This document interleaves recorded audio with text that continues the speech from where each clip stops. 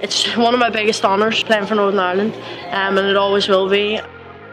If I can be a role model to one girl, then that's my job done.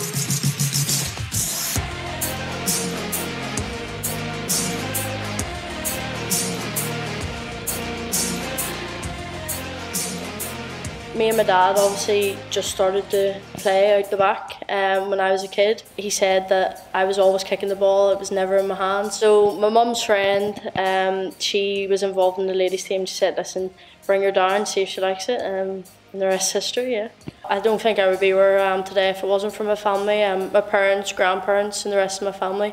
They've made it very easy for me, run me from one end of the country to the other when I was a kid.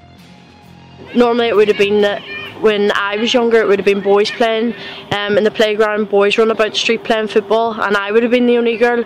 But times are changing now and it's so exciting to see so many young girls playing. See, this is all I could ever have dreamed of as a kid. Like, growing up, all I wanted to do was play for Rangers, a team that I've supported since I was a kid. I'm a massive Liverpool fan. Always absolutely love Stevie G. Now I'm walking into the training centre, bumping into him in the corridor. When I was a kid, this is all I could have ever dreamed of, and it's all I've ever wanted to be. And now that I can say that I'm a professional footballer, it's just crazy, to be honest. Obviously it's a really exciting time to be a kid, coming up through the ranks in Northern Ireland. I know that there's really great programmes set in place by Electric Ireland and stuff, like the Shooting Stars programme, and when I'm flicking through Twitter, flicking through Facebook, all I see is hundreds and hundreds of kids playing football, and that's where it should be. It's nice to be in a new environment, meeting a new set of players and gelling with a new team. So yeah, I just can't wait till the season starts. Me and Demi have played together for a couple of years and we get on really well. So it's been so nice having her about. Obviously it's a bit of home here. Yeah, we've had a laugh, to be honest, so far. Living together's been some crack. Oh no, yeah, she's settling in very well. I've took her under my wing. It's going to be brilliant for us. I think you know, the more players playing full time, the better.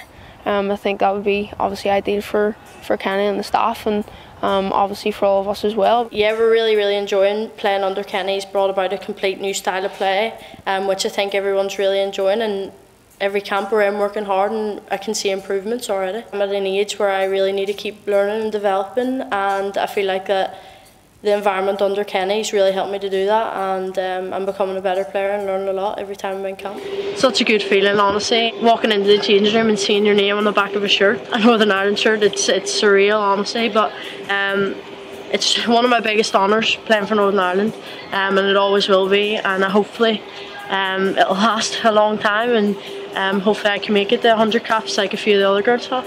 Kids coming through the pathway, it's possible, and girls can achieve anything that boys can achieve, and if I can be a role model to one girl that's coming up through the programme, coming up through playing football in Northern Ireland, then that's my job done.